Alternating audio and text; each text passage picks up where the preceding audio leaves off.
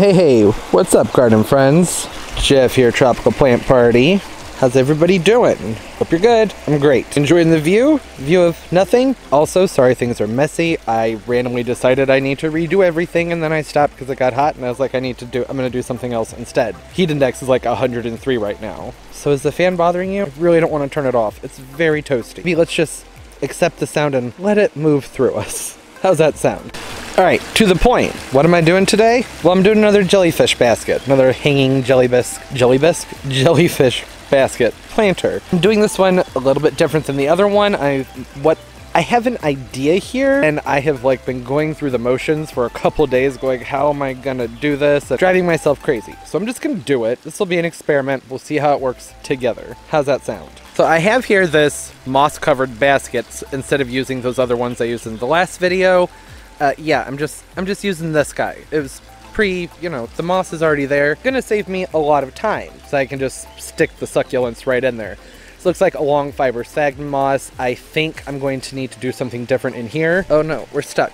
It's lined with this plastic. That's gotta go. I don't need the plastic in there, not for what I'm doing. I am gonna end up having to put something else in here, but for right now, I'm just gonna go in here and just pull this on out. Because see, the plan here is to have this hanging upside down, so that's not gonna, the plastic isn't gonna work. I need dirt in here so the succulents can affix themselves. Now you see these big gaps here? I think I may go ahead and put a little bit more moss in here and then move on to whatever the next step might be. Okay, fine, I'll turn the fan off. That better? I hope so. All right, so any other hanging basket I've ever gotten, like you can normally pull the chain right off. This is like wired on there. And I can't find my needle nose pliers, so I'm gonna see if I can't just maybe snip through it. Nope, can't snip through it. Well, maybe I can just bend it enough to open it up, perhaps, maybe? I don't know. Okay, well, that's the next step. I'm gonna figure that one out. Okay, so this next part, I was trying to figure out a way to make this like a last thing that you wouldn't see, but well, I just quite couldn't figure out how to do that. So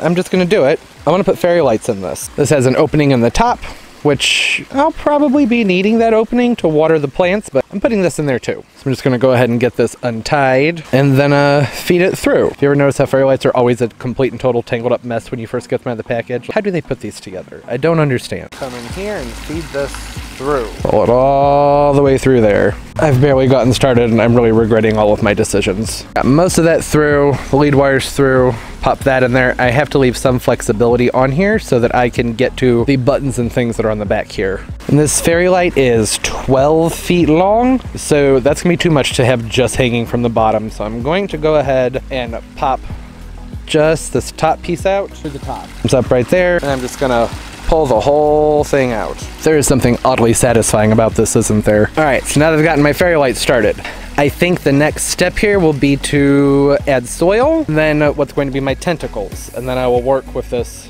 upright. I'm gonna have to create something around here to hold the dirt in too.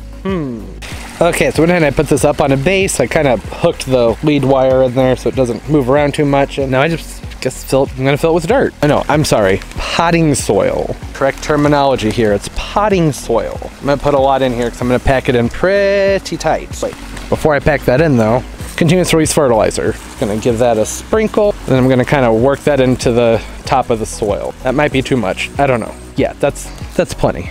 Oh, yeah, I forgot to put the plant in there. I'll be right back. Okay, so I'm using the Dichondra Silver Falls, but should I put the fabric over this first and then cut it? Or work the fabric around it? Because I'm gonna use 3. Gotta think on this one for a second. So I pulled some of the soil out, and I'm trying to remember when I put these Dichondra in to make sure that they are facing outward. Otherwise, you're just gonna be looking at this side. But that wouldn't look too pretty. All right, so I'm just getting in here and filling this back in. It needs to be nice and snug. Oh, and before I put the Dichondra in there, I did go ahead and put the slow release fertilizer towards the top of the basket, just the bottom, but it's the top, because that way when I water, it'll flush through to the roots. Does that make sense? So now I have this weed barrier here. I got this from the dollar store. I don't know how great it would be for actually controlling weeds, but for our purposes here today, it should be just fine. Oh, this just kind of feels like a blanket. Oh, it's kind of wet and soggy. That's a little bit gross. Yeah, okay, that is very, very, very thin. That's all right. It feels tough, a little bit stretchy. I may have to use 2 layers. I'm going to fold it in half. See, the cut's not perfect, that's all right. I'll fold this in half just to give it a little bit more strength. And I'm going to cut multiple pieces and sliver it in there. Sliver it kind of in between things. And then tie it through as much as I can. Okay, so that's kind of like a rough outline. I'm gonna take this floral wire and go through and like stitch it all the way. I'm gonna go crazy with this stuff. This is really gonna be providing more of the structure and stability probably than the fabric will. So first I'm going through here and I'm just gonna kind of sew it around, and I'm gonna do bars across the middle and all different directions. I feel like that's me kind of boring to watch, and it's not that easy. So I'll be back probably in a long time, but just a moment for you. Okay. So, yeah, part of my dirty nails. You've been here, you know what's happening. This is taking a very long time. It's been about, I want to say an hour, not even halfway through. I'm going to just suck it up. Michael's is right down the street, and go get a needle with a big hole in the top. That's a thing, right? Does that exist? Let's go find out. All right, made it to Michael's. Needles, there we go. Does anybody know anything about needles? I do not. Oh, whoops, I accidentally knocked that down. Okay, this has nice big openings in it, but the needles are really thick too. What if that ends up just shredding that cheap fabric? Oh, these have nice big holes in them. Okay, really? Really? What's that say? Chanel? Alright. Would you please just, there we go. Stay. There aren't any prices either. How much are these? Are they cheap? I guess I'll find out. Oh, well, they're definitely cheap. Oh, I still have dirt under my nails. So I'll be keeping my hands in my pockets until I get out of here. Okay.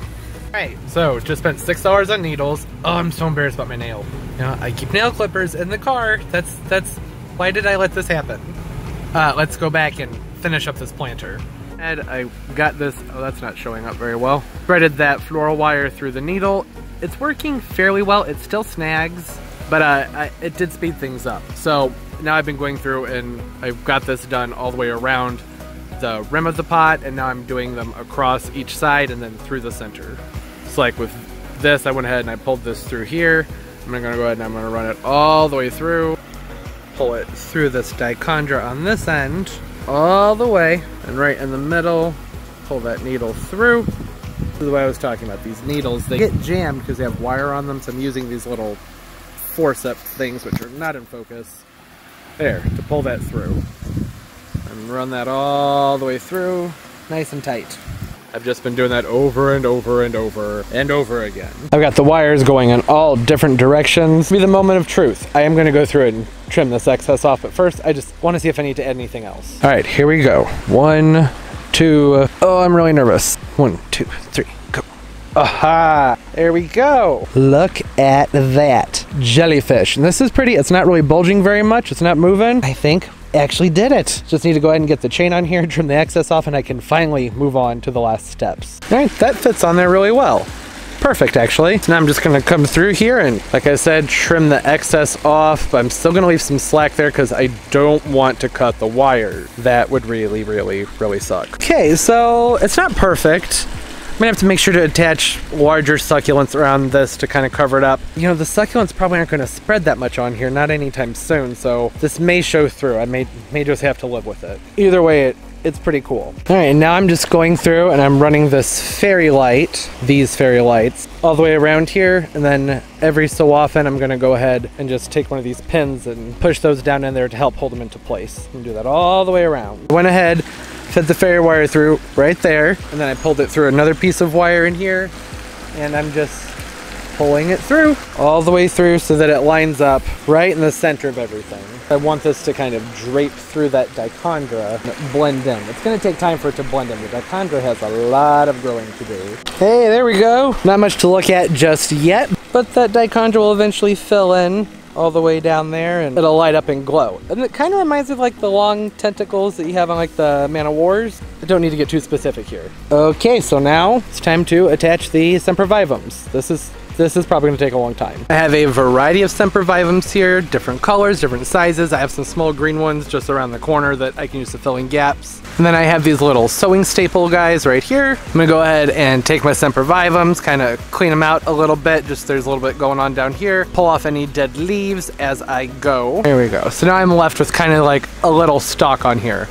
Also, I can't see my viewfinder from this angle, so hopefully this is in focus. I want to make sure these are all pointing up. So I'm actually going to start from the bottom, and I'm going to do this in random spots and fill in as I go instead of trying to establish a pattern, because that'll end up just driving me crazy. I'm going to take this piece, work that into the moss a little bit, take my pen and secure that down. The main thing is I want to make sure that the base of the plant is in contact with this moss. That way it will root, hopefully.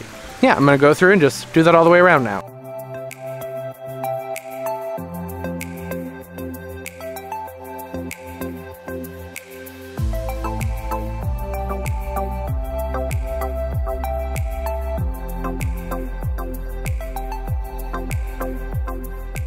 Hey, and there it is. Full disclosure, it did give me a little bit of trouble. There's a bulge coming out the bottom that I'm still working on stitching back up because there's something kind of important I forgot to take into consideration, which is just that wet soil is heavy. Whoops. All right though, that's totally fixable. Just need to patch it up a little bit more with some more fabric, but it will be just fine. I've got my sempervivums attached all the way through here. Care for this is going to be a little bit complicated in that I need to make sure that I keep this moss moist, and I'm going to be keeping this in part shade to part sun for a while. The Dichondra is fairly drought tolerant, so should be just fine.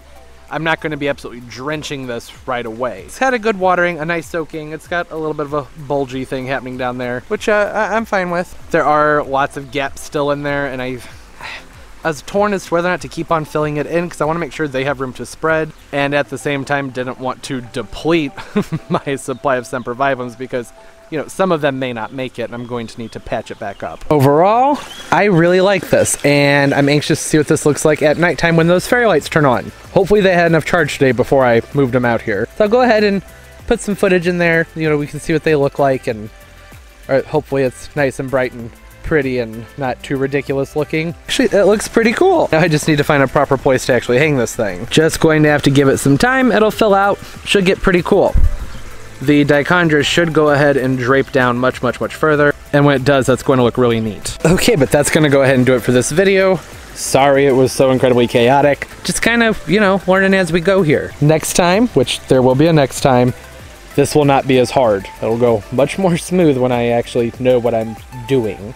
I will keep updates on my garden tours at the end of the month, so you'll be able to see what happens with these. You know, I have the other jellyfish planter right there, and another one that's around the corner, and one more in the making. But don't forget to leave the video a thumbs up. It helps a lot, and I appreciate every single one of them. Thank you so much. Subscribe as well. I upload multiple times a week. I'll link all my social media down below, down there in the roots of the video. You can follow me, I'll follow you back, and we can each other's pictures. It's a lot of fun. And comment down below. I love hearing from everybody. Let me know your tips and tricks for upside down planters. This is an experiment, and I'm sure that there's probably a better way it could have been done. And if there's any tip I could give you, if you decide to do it this way, get a needle that has a big hole in it. It will speed this up so much. All right, I hope everybody is doing well. And as always, everybody, most importantly, keep on growing. Bye-bye.